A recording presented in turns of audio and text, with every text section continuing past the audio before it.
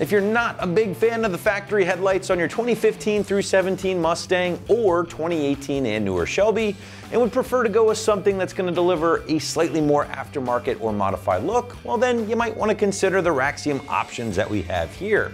Now these headlights will pack the combination of the more modern angular tri-bar gills and projector along with the bold LED lighting running the length of the light itself, all for right around the $600 price point. Installation on the other hand, at least according to the site here, will get a middle of the road 2 out of 3 wrenches on the difficulty meter and take at least a couple of hours or so to complete from start to finish, as we'll show you guys later in the video. So for those of you out there that know AM and you know Raxiom, you'll know this is the type of thing the company really excels at. They love making high quality, unique aftermarket lighting for just about every generation Mustang out there.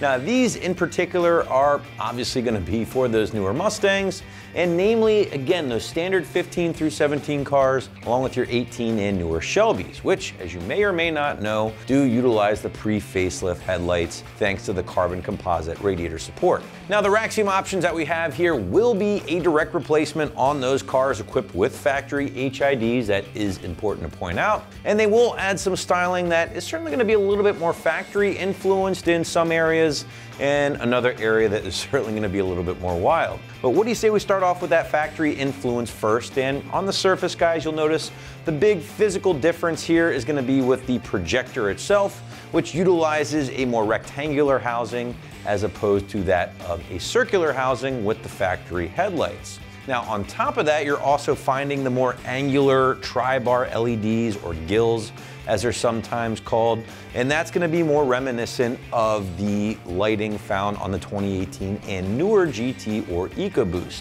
But that's where the factory influence stops. The next part is certainly going to separate these lights from a lot of your aftermarket or obviously stock headlights on the road, and that will be the diffused LED lighting running the entire length of the bottom of the headlight here. And all of that will illuminate, by the way, the gills and the bottom LEDs with your parking lights or with the headlights whenever you switch them on.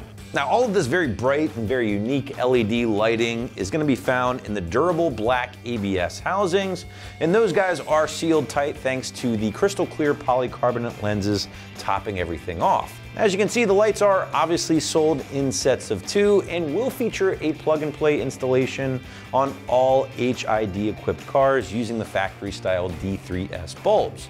But now we want to give you guys a slightly better idea of what's involved when it does come time to make the swap at home. And unfortunately, this is not like the old New Edge days where you just simply pull a couple of tabs and yank the entire headlight out. The S550, on the other hand, takes a bit of work, including removal or at least lowering that front fascia to gain access to the bottom bolts here on the headlights themselves. But to show you how this is all done, here is that detailed walkthrough and brief tool breakdown. Tools used for this install are an impact driver or ratchet, 13mm socket, 10mm socket, 8mm socket, 7mm socket, T20 Torx bit, clip and panel removal tool, a Phillips head screwdriver, and a small flathead screwdriver. So for this install, we're going to have to get the car up in the air a little bit, and we're going to have to remove the front bumper. It's a pretty simple process. I'm going to walk you through it. So let's get started. I'm going to start by using my clip tool to remove the clips that hold the upper rad cover on, and I'll just pull these out and pull the rad cover off.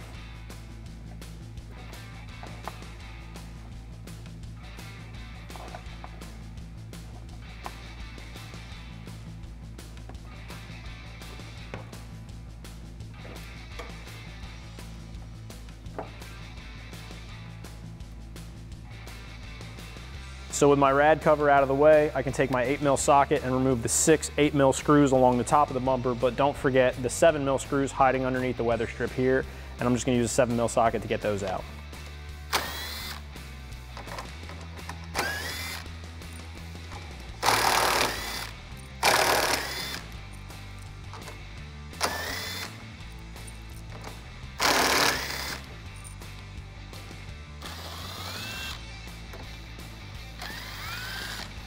Now I need to pull back my inner fender liner here up against the front bumper. There are 4 clips here on the inside of the wheel well. One of ours is missing, but just imagine that it's there. and there's 2 at the bottom that I'll have to remove, and then I can pull my wheel well liner back far enough to gain access to the bolt that is behind the liner on the corner of the front bumper. I'm just going to use my clip tool once again to pull the clips out, and then I can pull the liner back.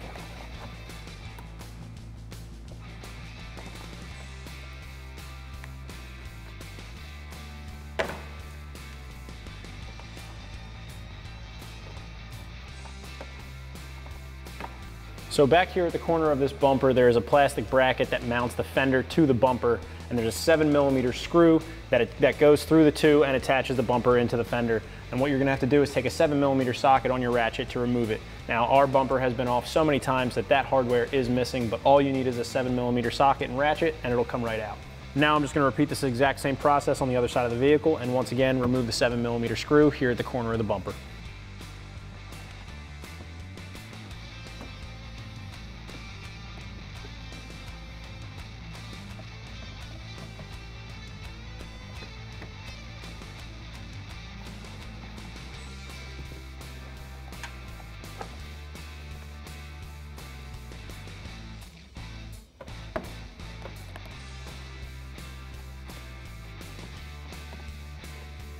Now you can pull your fender liner back once again and remove the 7mm screw right here. With our fender liners pulled back and the corner of our bumper unbolted, now we can unhook our fog lights and turn signals, as these are going to be coming off with the bumper when we remove it from the car. So I'm just going to unplug my connectors and pull them off the back of the lights, and then I'm just going to do the same thing on the other side.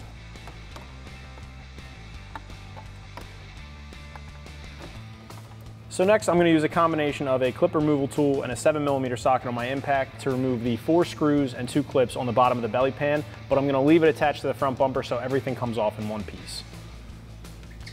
Let's go with the screws first.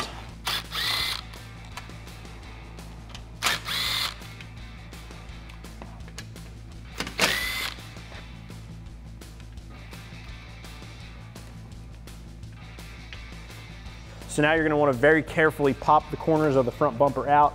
Make sure not to damage these tabs, as you will need them to reinstall the bumper.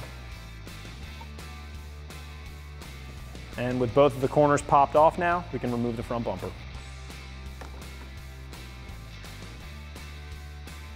So now that I have my bumper pulled off, I have access to all the hardware for the headlight. I'm going to use a 10mm socket for the top and bottom 10mm screws and a 13mm socket for the outer screw.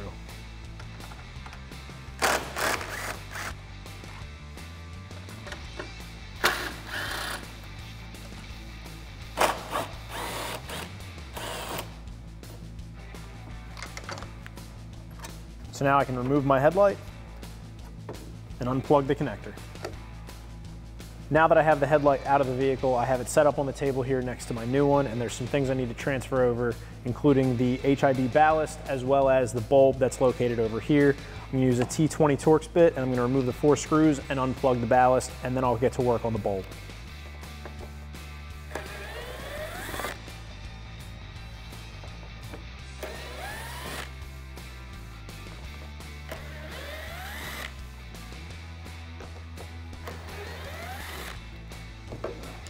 Then I'm just going to use my flathead screwdriver and undo the clips for the HID ballast.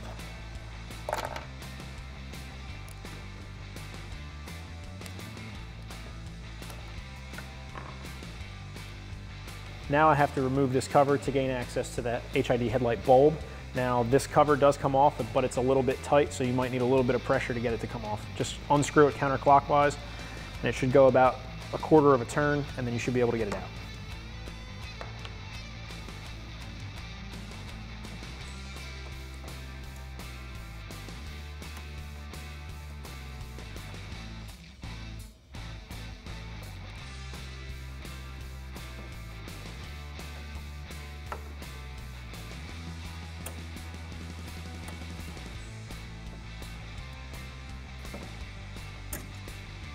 Now we are ready to plug in and install our HID ballast. There are 2 connectors on this one side of the headlight. You're just going to plug these in and then orient the ballast properly, because it only aligns one way with the 4 screw holes on the back.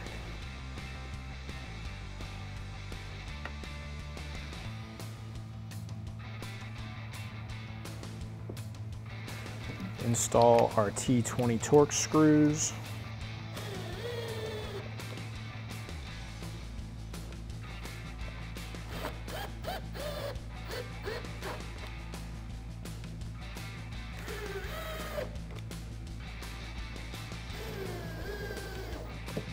Next, I'm going to use my Phillips head screwdriver and remove the 3 screws that are retaining the HID bulb bracket into the headlight. And there's 1 up here at the top and 2 on the bottom.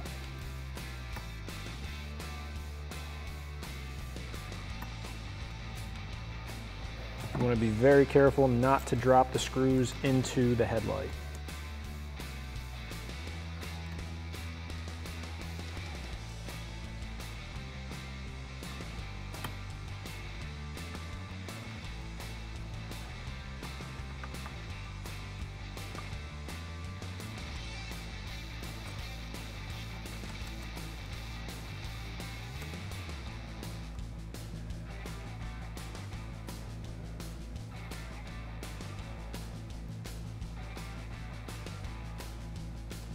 Now I'm ready to make the connection for my HID bulb, being very careful not to touch the bulb itself, as I don't want to get any oil from my fingers onto the bulb.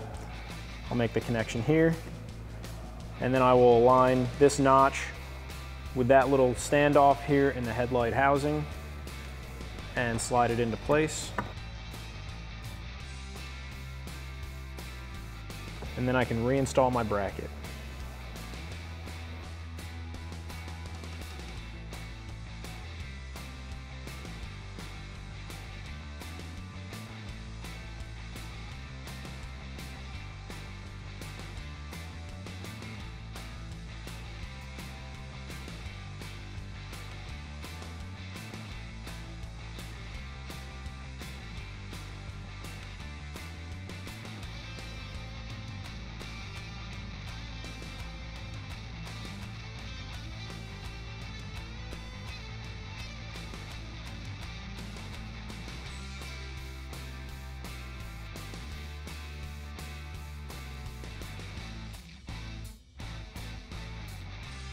Now I'm ready to reinstall my headlight bulb cover and just twist that into place.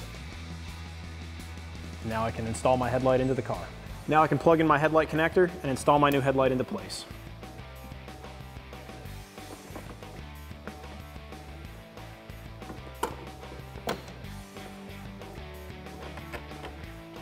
And then I can reinstall all of my factory hardware.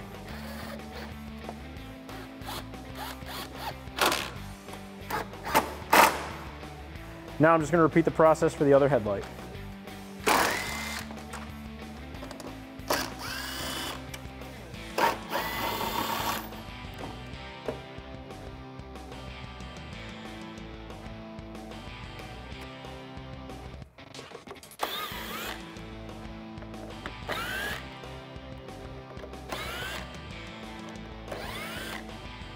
And just like I did before, I'm going to use my flathead screwdriver to undo the clips for the HID ballast.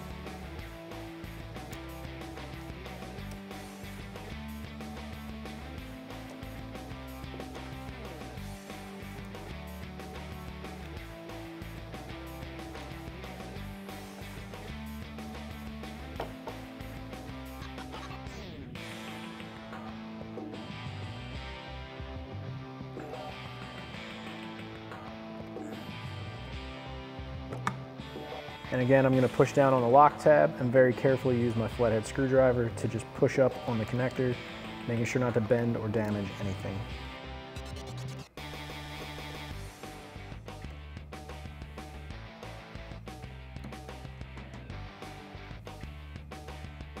And then I can undo the retaining clips and remove the bulb. And now I can plug the HID ballast into my new headlight assembly.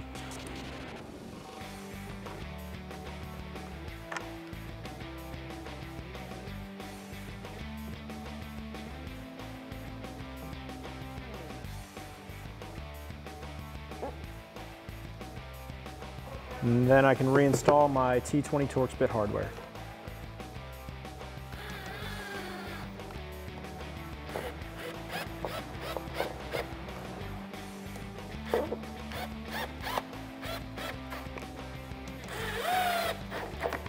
Now, once again, I can pull the headlight bulb cover off and remove the headlight bulb bracket.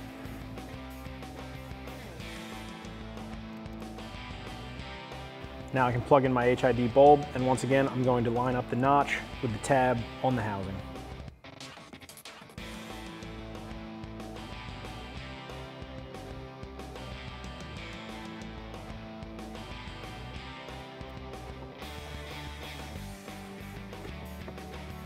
and then I can reinstall the bulb bracket.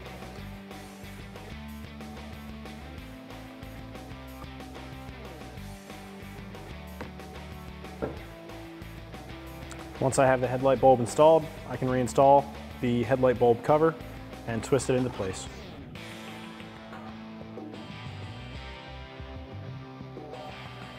Now I'm ready to put it on the car. Now I can reinstall the connector and slide the headlight into place.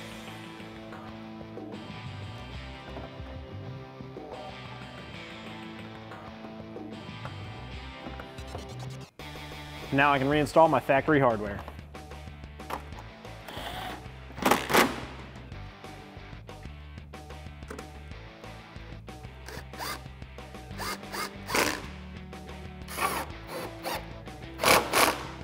And now that both my headlights are installed onto the vehicle, I'm ready to throw my bumper and belly pan back into place and reinstall all my hardware.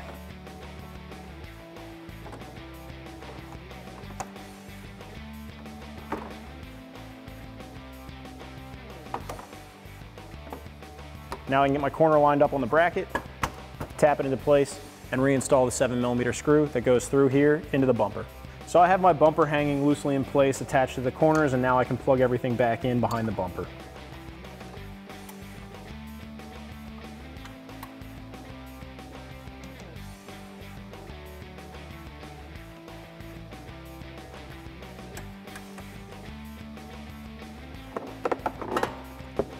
And then I can get my inner wheel well liner secured into place as well.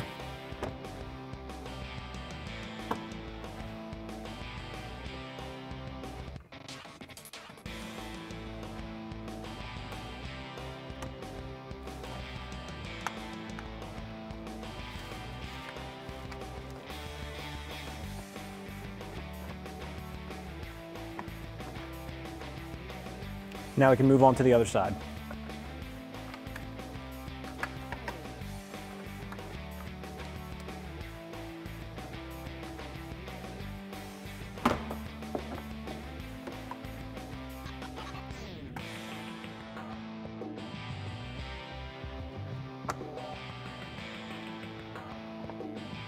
Now that I'm underneath my car, I can reinstall all of the clips and screws that I removed earlier that hold the belly pan into place.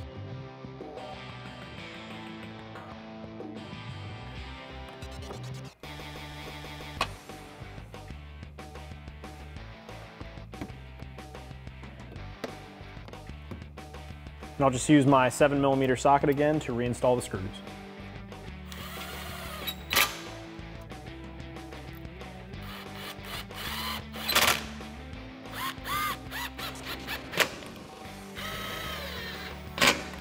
So now I'm ready to reinstall the 8 screws at the top of the bumper, and then I can reinstall my rad shield.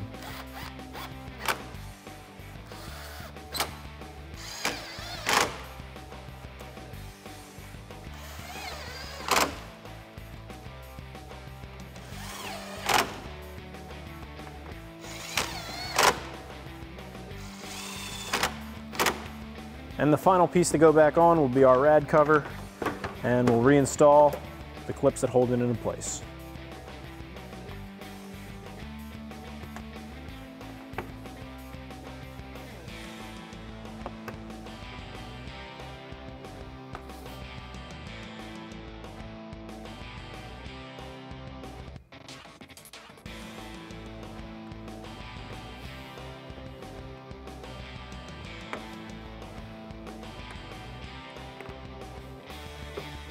And that's going to wrap up this review and install of the Raxiom Projector Headlight fitting your 2015 to 2017 Mustang with factory HID bulbs. Thanks for watching, and for all things Mustang, keep it right here at AmericanMuscle.com.